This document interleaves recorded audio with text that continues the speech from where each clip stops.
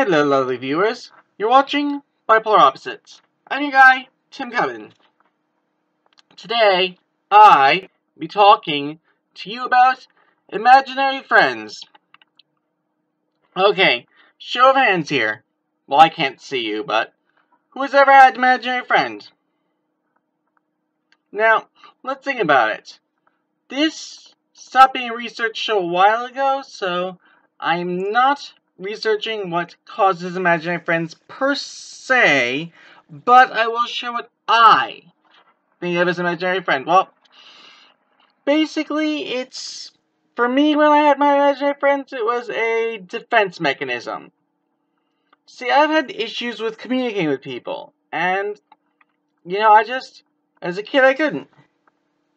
People wouldn't want to listen to me, they wouldn't want to hang out, they wouldn't want to be near me. So, to calm myself, I made up an imaginary friend. Now this actually did help development pretty well. So, that's to be said for imaginary friends. They do help social development. Now, is it healthy? Well, depends on how you treat this imaginary friend.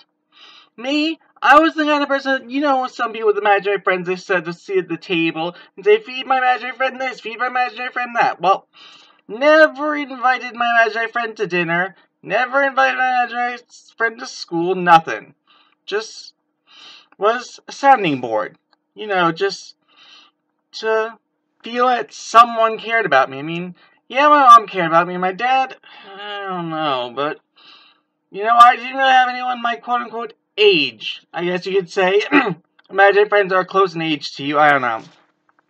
I mean, I know some people, like, 2-year-olds, like, have an imaginary friend who's, like, 300 years old. I mean, happens. We set that up. Now, is this a bad thing? Like I said, it helped give me someone to talk to. Someone we have social interaction with.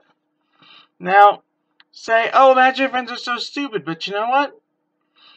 Can be developmentally healthy if you're not associating well.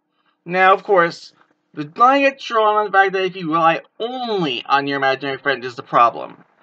If you take this imaginary friend and try to make real-life friends, well, that's healthy, but just only want to hang out with your imaginary friend, don't want to hang out with anyone else, well, that, not healthy. So, imaginary friends, some people say, oh, it's bad for you, but, well, hope I give you some food for thought. So next time I'm coming, out.